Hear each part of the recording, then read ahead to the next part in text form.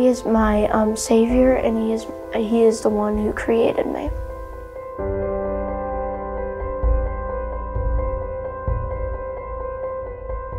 One night, me and my dad were in my bed, and we said the prayer of salvation, and we said I said how He could forgive me.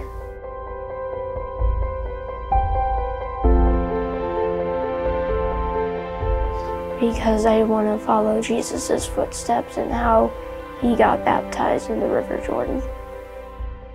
Hunter, wow, buddy.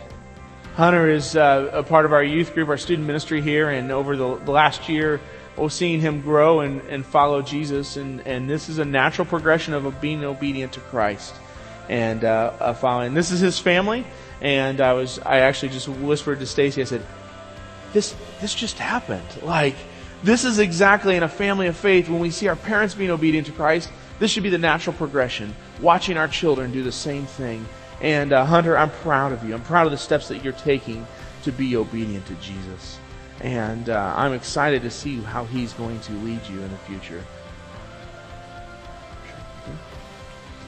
Hunter, upon your profession of faith, I baptize you now in the name of the Father, and the Son, and the Holy Spirit, raised to walk in the newness of life.